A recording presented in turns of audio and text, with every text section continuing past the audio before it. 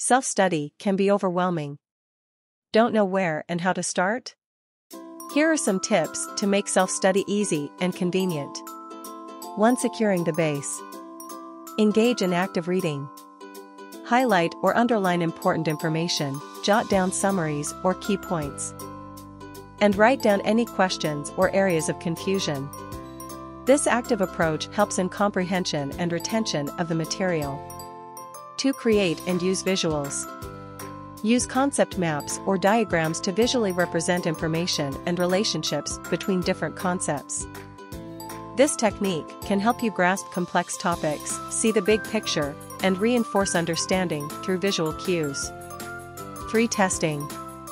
Test your understanding and knowledge by creating your own quizzes or practice tests. Write down questions based on the material you've studied and challenge yourself to answer them.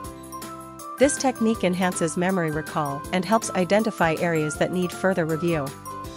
Bonus tip: take care of yourself.